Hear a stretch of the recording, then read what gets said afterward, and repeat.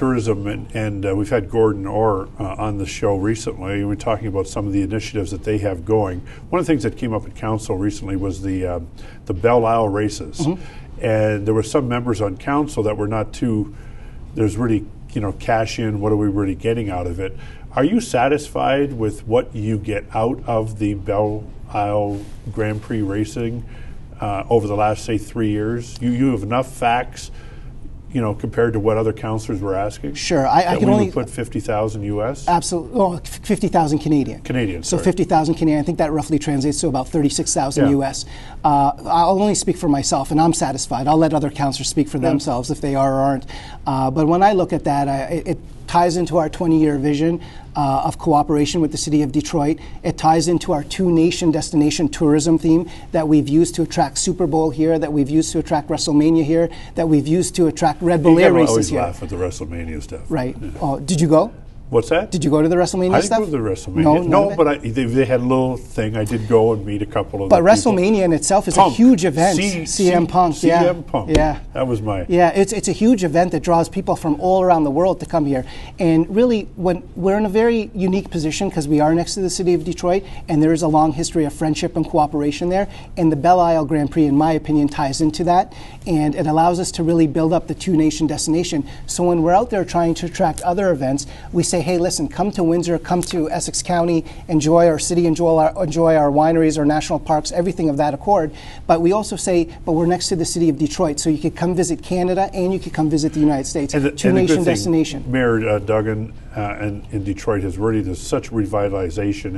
It's written about. New York Times have articles, a lot of magazines about the new Detroit, which is great. A lot of good history and everything. So let's talk. You've never been to the Belle Isle races. I myself have never attended. I asked you that. Yes. You've never been there. No, I haven't. So look forward to going this year. You're going to go this year? I'm going to try to. So obviously the question came up in discussions is, do we get tickets, or who gets tickets for being a sponsor, and how do those tickets get given away? That's a good question. I'd have to look into that. I'm not entirely sure how that goes about. I don't know if it's through the mayor's office or tourism. But is there X amount of tickets that get to be used for it? I'm not sure. I'd have to look into that. I'm not sure. You're comfortable with Transit Windsor and what they've done, and being able to do the bus routes and things like that? I think so. We get a good enough bang for the buck. With respect to the Detroit Grand Prix? Yeah, and I mean, when we looked at that report, I think it was up, I think the numbers were up about 1,000 to 2,000 people that were on Transit Windsor going over there. So, when you're looking at events like these, and, you have to look at them in a couple folds, right, in a couple different ways. One is, this provides, something for our residents to enjoy. And there's a lot of people in our city, obviously, that are car enthusiasts, that are racing enthusiasts, not only in Windsor, but in our region, in Michigan as well. This is a racing area, racing region. And it allows us to provide them access to take part in that with them and their family. It allows us to get in front of, and I think this case, the media center, which was about 200 media outlets. So, having worked in the business environment, I know what it would have cost to get 200 media representatives from 200 different affiliations in a room. Yeah, but the question some of the councillors had about that is, show us the proof that the Windsor name got out in that media center. Do you have that proof? Absolutely, it was in the report. Now, if some people are asking for specific metrics, all they have to do is ask that question, and the reporting will come. But you know as well as I, John, you get in front of a room of 200 media outlets, 200 media representatives, and you're able to tell your story. That's going to benefit you in a positive way automatically, be it in business or out of business. That's going to benefit you. I got to tell you about the Grand Prix, the Belle Isle. I got a phone call from friends from Chicago who called me up like on a Thursday. Says, "Hey, we're coming to town for this Grand Prix, and we're going to be staying in Windsor.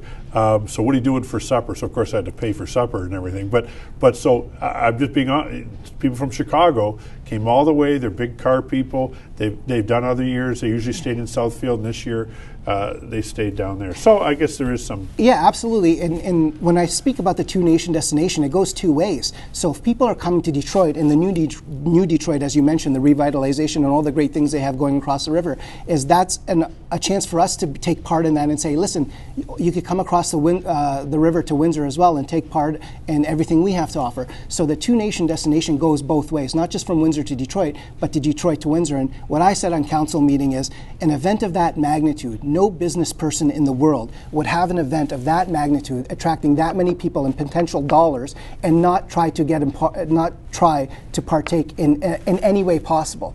And when you're looking at it, a $36,000 essentially, when you transfer it to U.S. funds, is a relatively small amount to take part in such a big event.